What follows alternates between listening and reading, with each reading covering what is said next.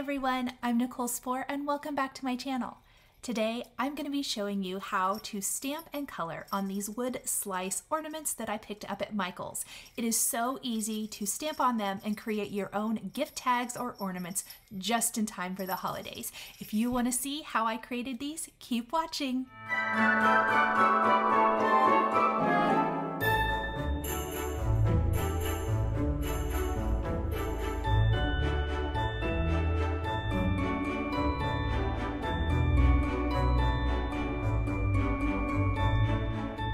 Hi everyone, it's Nichol.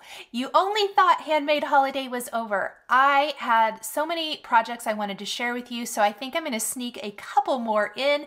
This is one of my favorites. It's wood grain ornaments. This is something that I did several years ago for Lawn Fawn, and then I have a video on my channel as well.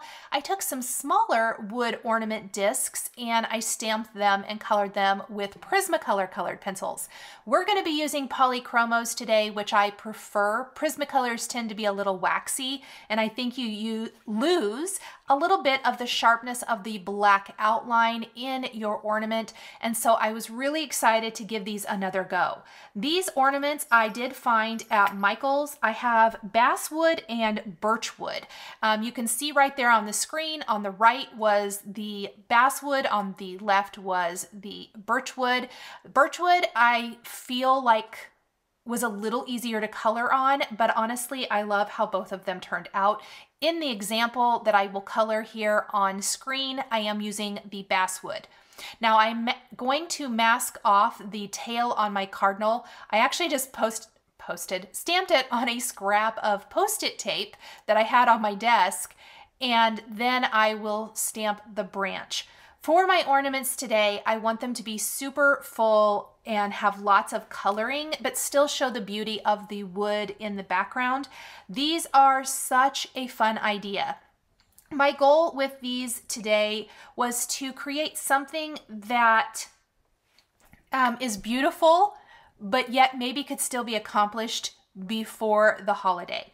I did mention I picked these up at Michael's. I think you can pick them up several places, and if you're handy and you have a branch, you could always trim down your own. I do think you may look up a YouTube video on it. I do believe they suggest baking them at a very low temperature to kind of, I think, seal the wood, I think is what they say. I'm not an expert by any means, but definitely keep that in mind. So I removed the really heavy twine that came in these because it's just not something I want to use. I'm going to replace it with a thinner twine, and then I'm adding some decoration up at the end of the video. So do keep that in mind. And it's much easier to stamp these without that twine in them. If you want to keep that twine, I would simply unknot it and hold on to it. I know that I won't use it for anything, so I cut mine off and went ahead and threw it away. So I have 3 different sizes. One of the things about this project is they are not going to be uniform in size, so this one is much smaller than the others. I did use acrylic blocks for stamping this part of the project. I will show you when we get to the back of the ornament what you can do with it if you want to give your MISTI a try. It did work good. I kind of wish I'd used my MISTI at the beginning, but this also worked. And then I realized really quick, don't forget your mask. You could do as many of these as you want. You could switch up the birds if you want. I am using the Simon Says Stamp Winter Birds 6x8 stamp set. This is probably one of my all-time favorite stamp sets from the 2021 release. If you like the bird stamps, this is a beautiful one, and the cardinal is my favorite. So I definitely picked my favorite from here. All of the birds are beautiful, and there's a couple of different branch options, so you could do all of the bird ornaments if you wanted to, and I think that would be stunning. Once I have these stamped, and I did stamp these with VersaFine ONYX black ink, I will be using Polychromos colored pencils to color these in. I briefly mentioned a minute ago, I chose Polychromos over Prismacolor because they are not waxy. And I did find that I think my colors hold up much, much better with the Polychromos. but it's completely up to you. And I will tell you, if you are using Polychromos or Crayola or whatever it is, I have a tip for finishing these, which I'm going to do today. I am actually going to apply a spray varnish to seal the color and keep it from smearing. So before I figured that out, and when I was trying some other things, I already knew a varnish would probably be the best. I didn't have any, and I tried not to go buy any. And that was a mistake. I colored one way before I started these on camera, and it was beautiful, and I loved it so much, and I was so excited. And I tried to use Distress Glaze on it, and it smeared the entire thing. Don't be me. Buy a spray varnish.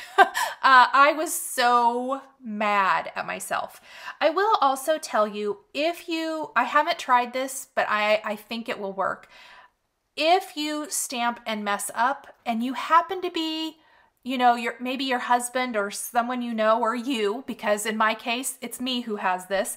I have a sander. I am going to take the couple of ornaments that I didn't stamp well, and I'm actually going to sand them down and restamp them. So just a little idea for you there. So for my cardinal, I should talk probably about my branch first. I used white, and then I added a little bit of blue for that frosty look, and I used a pretty heavy hand. I wanted the white to cover up the wood. Then I took my dark gray for my cardinal, and I'm going over this with my darker red before we finish with the orangey red color, which is ironically the base color of our bird. But I think by adding the shading first, it really helps with that depth and dimension of the cardinal. I loved coloring in this image. So the base of the cardinal is really 3 colors: dark gray, dark red, and an orangey red.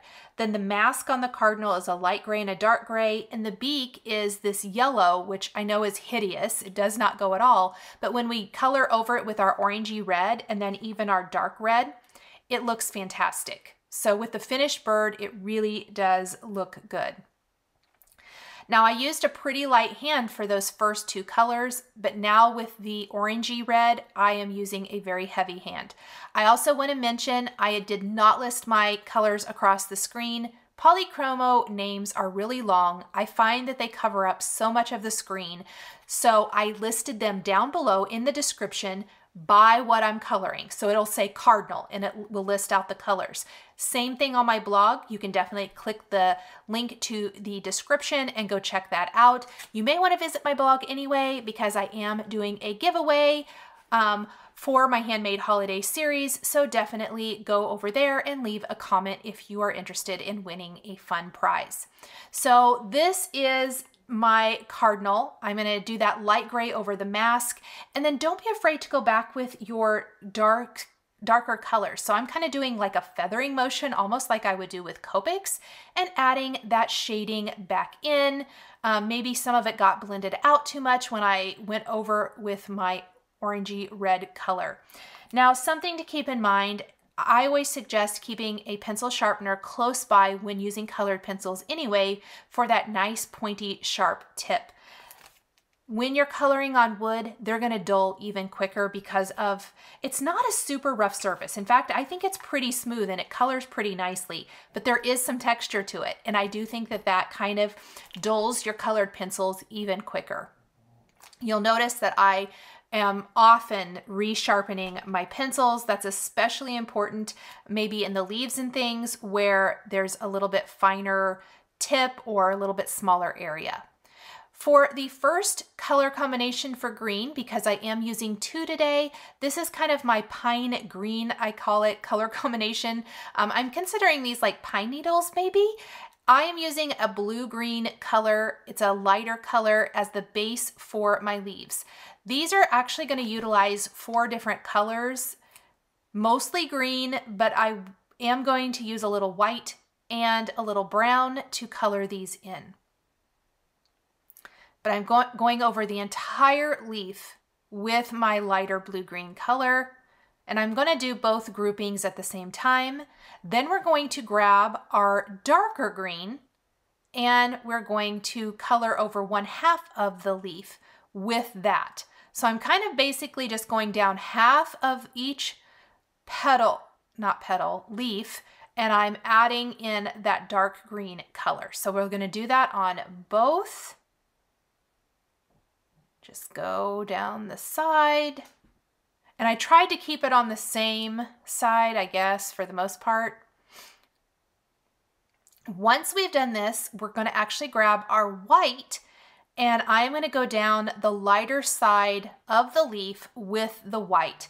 And you wouldn't think it would make that big of a difference, but I love how it gives like almost a highlight and a frosty look to the leaves. I don't know if you notice it as much on this grouping until we get to the second grouping of leaves, and then it looks amazing. So kind of right about now, I'm starting to see it pop, and I love how the leaves look. The final thing we're gonna do is go in with a dark brown, and we're going to add in some deeper, darker shading where each leaf meets the branch or is laying under the snow. This is really just going to highlight and add that depth and dimension to these leaves. And this is the dark brown that I will be using on the branch. Once we have the dark brown added, we are going to take it to the underside of the branch and kind of trace that along. This is going to help ground the bird now. It doesn't feel like the snow and the leaves are just hanging out there in outer space, I guess. And then we're going to take our lighter brown color, I need to sharpen it, and we're going to finish filling in that branch. I will go back to my darker brown color, and I'm going to use this as that little center part of our berries. That is going to be the dark color. It almost doesn't even look dark brown when you get the red added to the berries. The red will be the last thing I add to this, and it will be a different color combination than what I used for the cardinal. Again, I have that listed in the description down below if you also have Polychromos and you would like to try some of these same color combinations, whether it be on paper or wood ornaments. For the other leaves, I am laying down a base that is a bright kind of chartreuse green color, but I promise it will look better here in a minute when we go back in with our darker kind of Kelly green and add that highlight in. I like that there's two different green color combinations on this ornament. I think it really makes all of the different parts pop. So I'm kind of going down the center of each leaf and then coming out from the center with my darker green color. And then I did find that it looked best if I went over the whole leaf again with my lighter green, just kind of blended it all out. If you get some colored pencil kind of, you know, flakes on your ornament, don't brush them off. They could smear. Go ahead and I just blow them away. Now I colored these berries a little different than I will the ones on the back of my ornaments. I went with the light color first, then I added in my darker red, and finally a little brown for shadow. I found that it was a little bit, I like it a little bit better if I do the brown, the dark red, and then this light color for the berries on the back. So you might keep that in mind. You might like that better too. This either way works fine. I just think that it was a little bit more similar to how I colored the bird when I added the shading first and then the color on top. Now that everything is colored, I'm going to color all three ornaments just the same, and then I actually placed them all in a box, and I am going to use some Krylon varnish to spray the front of my, oh, pardon me, not yet, you guys. First, we're going to take some white gouache, and I am going to splatter it all over the ornaments to give them a look of snow everywhere. So this is what I used. I used permanent white gouache. I tapped it on with a small paintbrush, let that dry completely. Then I did take some glossy accents and add it to the beaks on my cardinals, and I let this dry completely as well.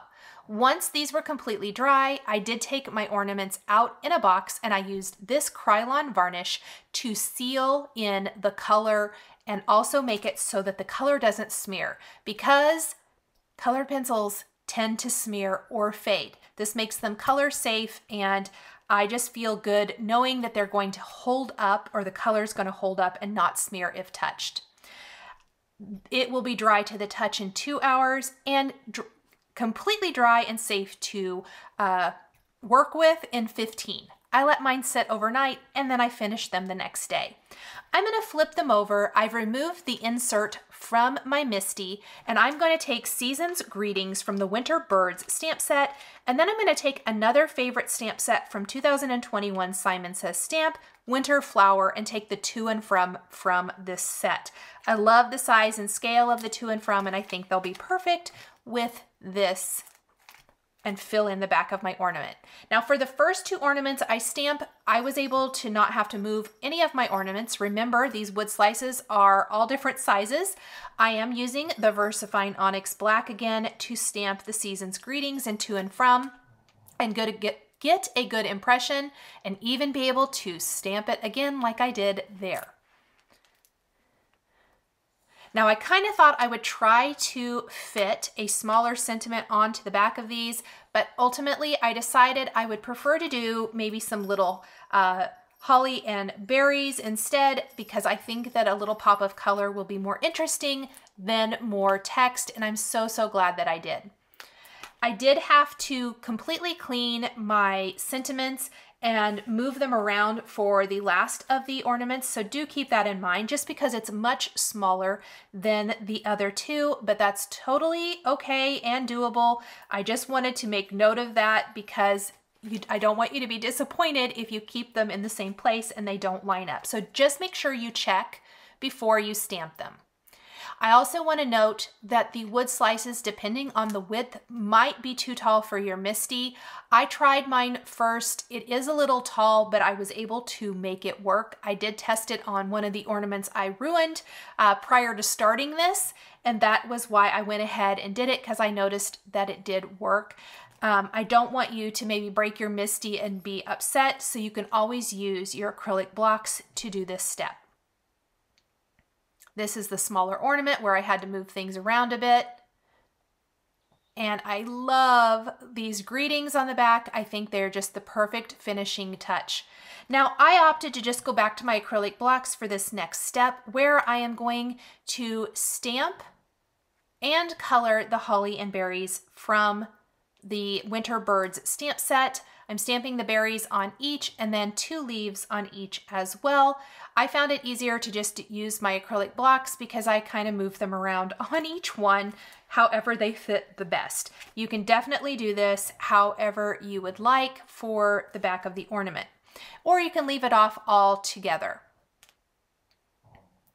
I've sped this up a little bit just to save time because all of the coloring will be exactly the same, but I did want to show you how I colored those berries a little different, as I mentioned a few minutes ago when I was coloring the berries on the front of the card. So again, dark brown in the center, but then I'm going to take my dark brown and use that as shading on the berries before I go in with my 2 red pencils. Now my dark red, and I'll finally finish with the lighter red. Then we're going to take our chartreuse green and our Kelly green and finish off the leaves. I'm super glad that I opted to do a little image on the back. I like that little pop of color, and I think it's the perfect finishing touch. Once I'm completely done stamping and coloring, I'm going to seal the back of the ornament as well. Again, I don't want the colored pencil to rub off, I don't want it to smear, and I want it to be color safe. So I will spray these. I sprayed them. Make sure you're spraying in a well-ventilated area. It is varnish, it's really stinky, and let it sit and completely dry. You can do this a couple times if you feel like it needs more than 1 coat. For my finishing touch, I am going to take some hemp string and then a couple of colors of ribbon and some bells from my stash to finish off these ornaments. And I wanted to add a lot to the top of them because I really wanted them decorative. You can add as much or as little as you want here. Everything is from my stash. You could also, I know like Walmart sells some little pre-made bows that maybe have some pretty little decorative to them, and they have like those little twist ties to them that you could just tie these to the ribbon on your tag if you don't want to make your own. My cream ribbon is old Stampin' Up, old Stampin' Up, but this gold ribbon actually came in one of the Simon Says Stamp kit limited edition kits from this year. I had only a small length left and I didn't have enough to tie into complete bows, so that's why I used some cream ribbon with it. But I was able to get about 4 of these little lengths, so I have one left over I can use on another tag project at some point. But I was able to tie in a little length of this into each, which I liked with the gold bells. The bells I've had in my stash forever. I think I did provide a link to some Tim Holtz bells. I'd like to pick those up because I like how they have a little bit more of a vintage look to them. Idea-ology bells, I believe they are. But anything you maybe have there, you can usually pick up quite a few of these things at a discount store.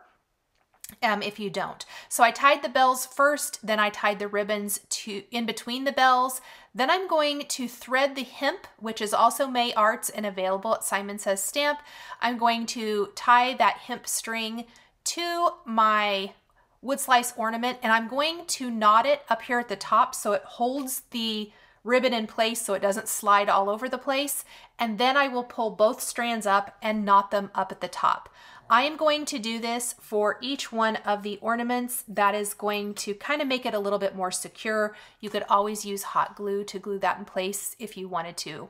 I just tried to stay away from hot glue because I always burn myself. I don't know about you guys, but I always burn myself. There are times you absolutely have to use it though.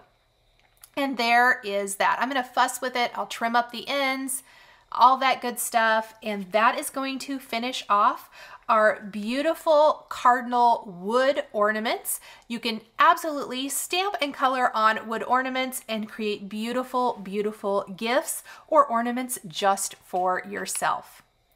Thank you guys so much for joining me today for these handmade holiday wood ornament tags featuring Simon Says stamps. The supplies I used to create my tags are listed and linked below the video here on YouTube. Here is another video featuring using Lawn Fawn for smaller wood ornaments. If you enjoyed this video, please give it a thumbs up and be sure to subscribe to my channel and hit that notification bell to never miss a new card making video. A huge shout out and thank you to my Patreon members. If you would like to join us over on Patreon, click the link in the description down below. Thank you guys so much for joining me today, and we'll see you next time.